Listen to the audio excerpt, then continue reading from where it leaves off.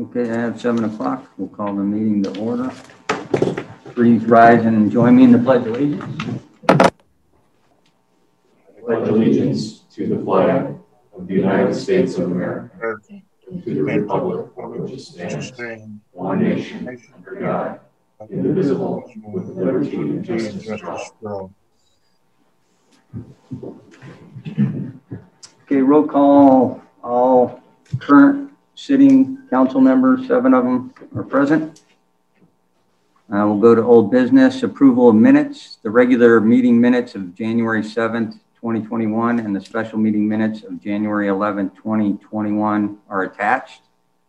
I need a motion to approve the regular meeting minutes of January 7th, 2021 and the special meeting minutes of January 11th, 2021 as presented. So moved. Second. I have a motion and a second. Any discussion on the minutes? Mr. Bueller? Yes. Mr. Brungart? Yes. Mr. Studnicka? Yes. Mr. Trinkle? Yes. Mr. Kirby? Yes. Mr. Major? Yes. Mr. Garvey? Yes. Motion passed.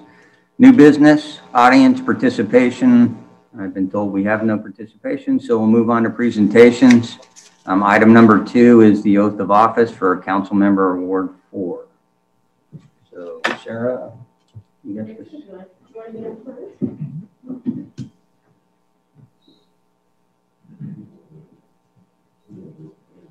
you would like to raise your right hand or repeat after me.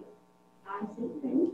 I, Ron Dixon, Do solemnly swear do solemnly swear that I will support the Constitution that I will support the Constitution of the United States of the United States and the Constitution of the State of Kansas, and the Constitution of the State of Kansas, and faithfully discharge the duties of council member and faithfully discharge the duties of council member of the City of Lansing, of the City of Lansing, State of Kansas. State of Kansas, so help me God.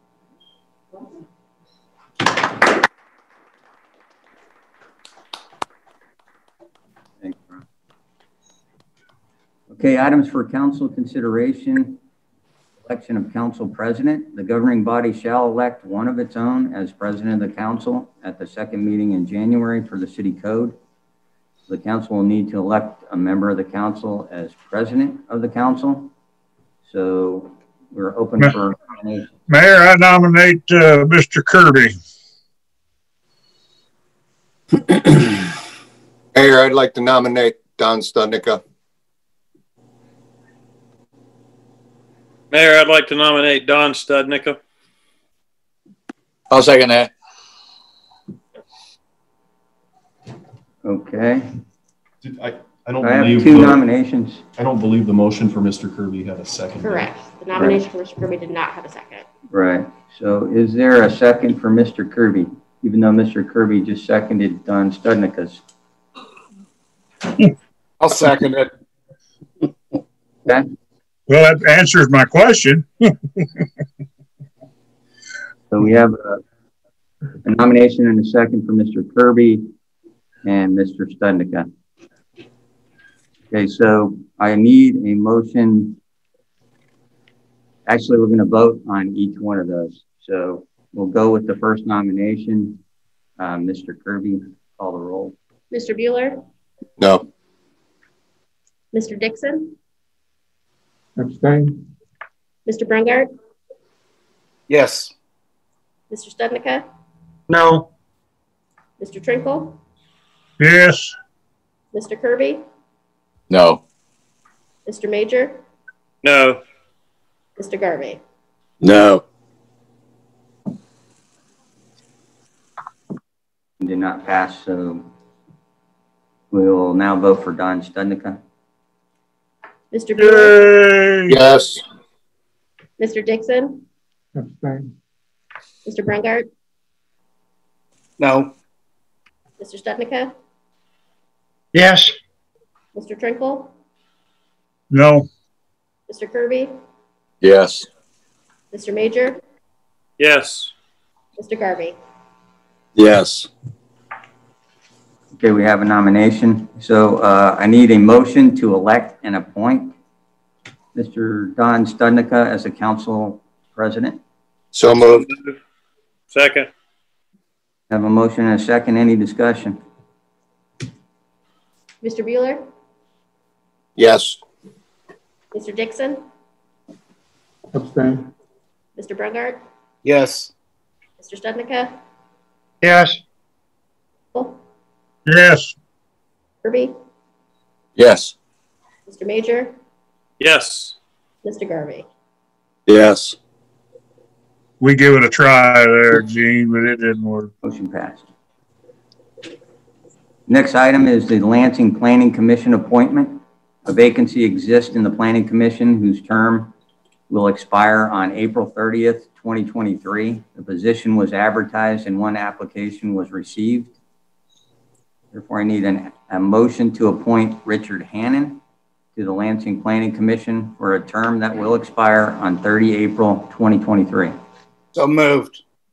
Second. I have a motion and a second. Call the roll. Mr. Bueller, Yes. Mr. Dixon, Abstain. Mr. Brungart, Yes. Mr. Stednica, Yes. Mr. Trinkle, Yes. Mr. Kirby, Yes. Mr. Major, Yes. Mr. Garvey. Yes. City engineer appointment is the next item. The city engineer position has become open and the public works director, Michael Spickermeyer, has expressed interest in filling the position as he is a registered professional engineer. Myself, with the consent from the council, can appoint Mr. Spickermeyer as the city engineer. So I need a motion to appoint Michael W. Spickermeyer, PE, a registered professional engineer in the state of Kansas, as the city engineer for the city of Lansing. So moved. Second. Have a motion and a second. Any discussion? I have a question. Okay, go ahead. Does that mean that when the contract runs out on Mr. Harding, we won't renew that?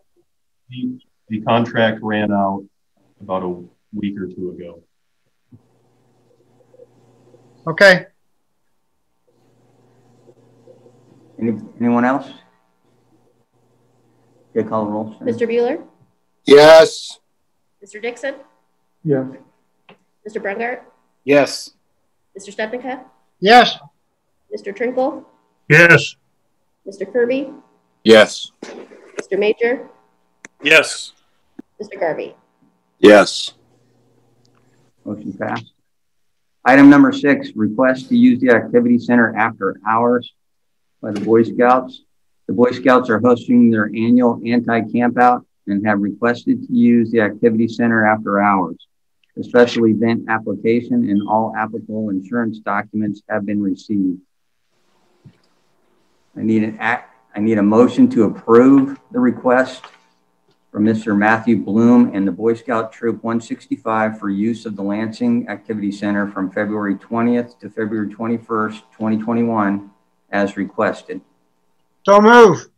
Second. A motion and a second. All right, any discussions? Yeah, what are they going to be doing as far as COVID rules? Are they going to be doing social distancing, wearing masks? What's going to be the plan for that? So I can speak to that. We're going to follow the CDC and the BSA guidelines that have been established since last summer.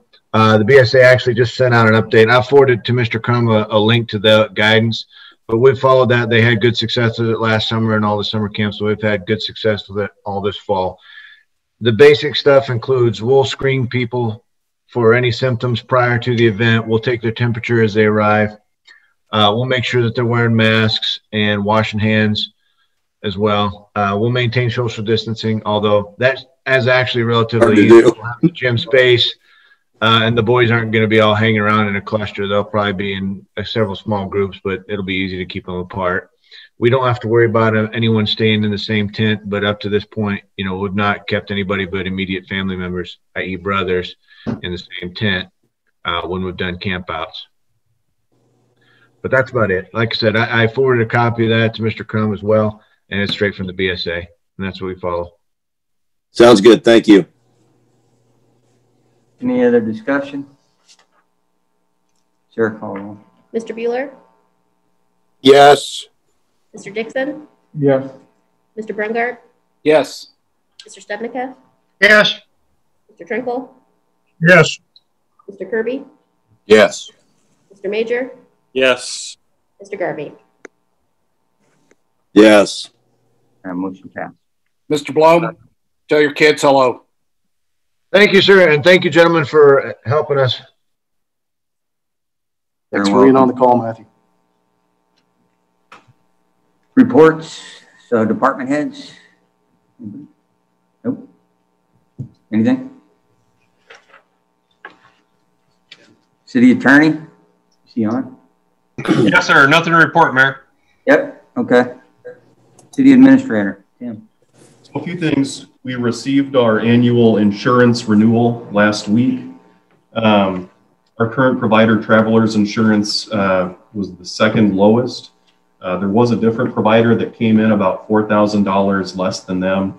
However, staff has a little bit of concerns that one company might come in, undercut something by just a few $1,000s one year, and then increase it significantly the following year. The last time we switched insurance providers, it amounted to a savings of like $30,000. So even though our current provider, Travelers, was $4,000 higher than the low bid, staff would prefer to stay with Travelers just to keep that continuity going. I'm open to any feedback the governing body has. Sarah, have I missed anything? Or? Nope. I was just going to add that when we changed to Travelers, just to give you guys an idea of how recent that was for the 2019 insurance year. So it was a fairly recent move that we've made. So in discussions with Tim, we definitely felt that staying with our current provider, even though there is a little bit more in terms of cost, makes the most sense. So we're not jumping from carrier to carrier year after year. I figure you know what you're getting when you stick with the same company you've been using, right? That is true, yes. Yes. Yeah, I'm okay with that. Okay. Thank you all. We've invited Leavenworth County to come to a future city council meeting to discuss the Eastern Gateway Bridge proposal. It looks like Commissioner Culbertson and their Public Works Director, Bill Knoll, will tentatively come to the February 18th city council meeting to go over that proposal. So I did want to pass that along to you all. Another thing, you all might remember our current mask requirement expires on January 31st. I did speak to the public health officer a little bit.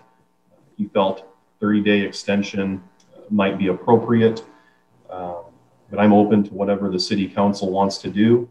If that's something you think is worth evaluating and extending for another 30 days, I could have something prepared prior to the work session next week, and you guys could do a brief special meeting prior to the work session next week if you'd like to do that. Otherwise, if we don't take any action, it would expire on January 31st. Extension, yes. I agree, but let's just go until the last day of February instead of 30 days, which would put it like at March 3rd or something. Good point. I can do that. Yeah, I'm okay. Tonganoxie extended theirs 60 days the other day. Leavenworth's got it on their agenda for next week. And, the numbers are finally starting to look good. In November, we were at 16% positive. As of January 17th, we were 8.62. So almost cut it in half. I think kind of coincides with the mask mandate. Things looking to be going pretty good at the school. And that has to be a reflection of what's going on with the rest of the city. And I'm all for it. Let's don't get cocky and take our foot off the gas too quick. All right. Well, I can have something prepared for the next work session then. One other thing I was going to mention, and I think Jason had something too, but on February 3rd, it's World Read Aloud Day, and the library and the Friends of the Library are hosting author Dan Gutman that's a pretty big deal. I know Terry and the library staff are really excited about that. So be sure to keep your eyes open for that. It'll be really cool to have a national author reading aloud to children in Lansing. That'll be pretty cool. So keep your eyes open for that on February 3rd. Jason, you had something too. Just wanted to follow up real quickly. We're currently taking registration for spring soccer. And if you recall, what we did in the fall was we signed everything that masks were required basically for everybody that wasn't playing actively in the game. And I just wanted to follow up, and assuming things stay on track and we're able to have the spring season, was everybody comfortable with doing the same thing this spring? Lots of Hey, Jason. Yes, sir. You think we're tracking the same thing for spring baseball, summer baseball? You think we can continue the same practice so we can do that as well?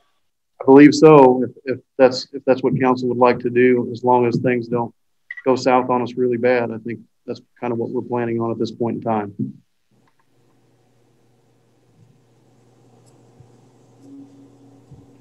I saw a lot of thumbs up, okay. So I think all right. it sounds like thank you. With that. And that's all I have, Mr. Mayor. Okay. We'll go through the council members. Greg, you're first. Thank you, Mayor. I just want to welcome Ron to the council. It's good to have you as your co-Ward 4 council member, and you know, the mayor's moving out of our ward, so we don't get to harass him that much anymore. But welcome. I hope you enjoy your time on the council, and I look forward to working with you in the future.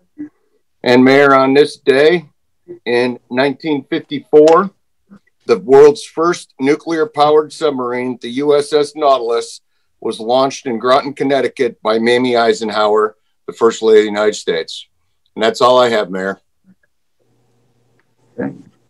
Ron, you got anything? Just glad to be a part of the team, and looking forward to getting caught up to speed, and looking forward to contributing. All right.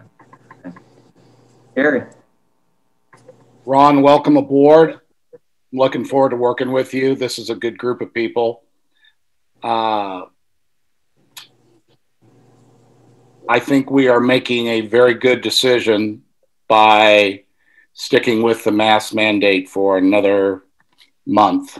And I think we're doing the right thing. I don't think this is going away anytime soon. So I think we made a good call.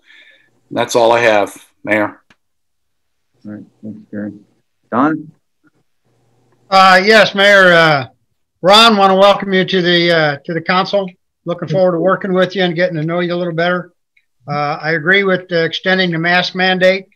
We may even want to look at, instead of just taking it in chunks of a month at a month, we may want to look at going 60 days, but that's for discussion during our work session. Thank you. Thank you. Dave. Ron, welcome aboard. And then I have a question for Mr. Studnicka. Have you opened up mentoring for your mustache? I see you've got Greg on board. There's some other people who want to know if you have an open class on that. No, not really. I'm taking registrations, though. You're taking registrations? Okay. Greg's looking good there. You keep getting him trained, man. It's good. It's going to take about 75 years before mine gets to look like Don's. Okay. Anything else, Dave? That'll do it, Mayor. Dean. Yeah, that's quite enough from Dave. Mr. Dixon, welcome aboard. I think you'll enjoy your time. It's going to be an eye-opening experience for you. That's for sure. Hats off to the city crew and the snow removal. Congratulations, Don. And I happen to agree with Don. I would rather extend it out and then have to cut it off and then get to cut it off as opposed to keep adding it on and on and on. But I think the numbers prove we're heading in the right direction. I know the vaccines are coming out, but they're not coming near as fast as we had anticipated.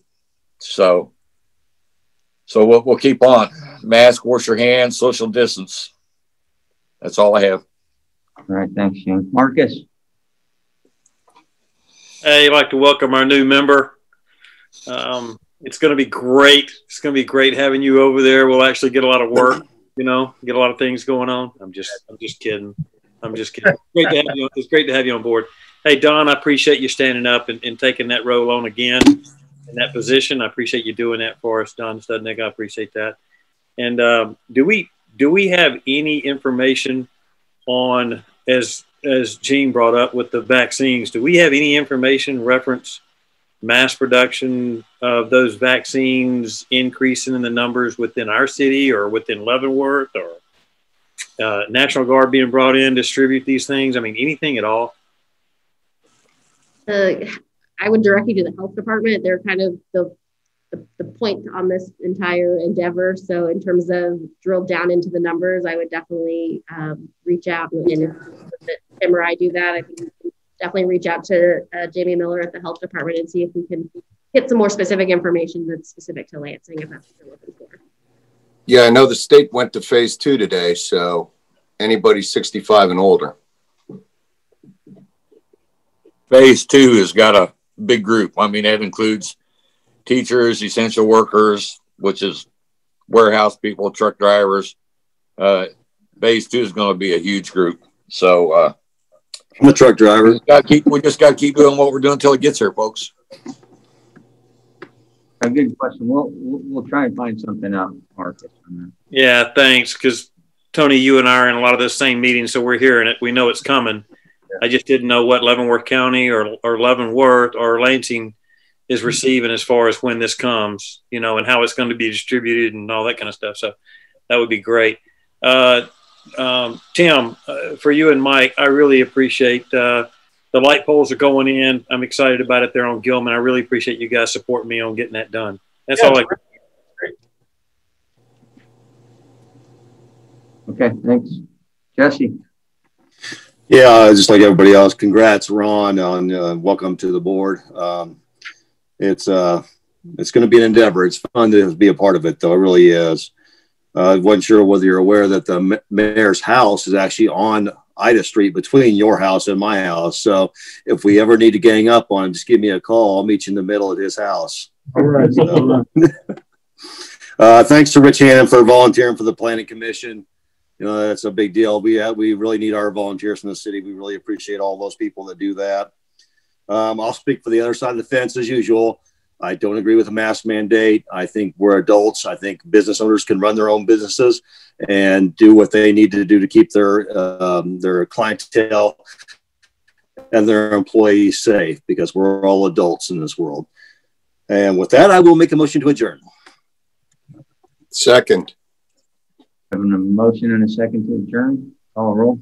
Mr. Bueller? Yes. Mr. Dixon? Yeah. Mr. Brungart? Yes. Mr. Studnicka? Yes. Mr. Trinkle? Yes. Mr. Kirby? Yes. Mr. Major? Yes. Mr. Garvey? Yes. All right, we are adjourned. Thank you, everybody. Tony, you look good back there, man. You look good in that chair, Tony. Good night, everybody. Have a good weekend. Good night.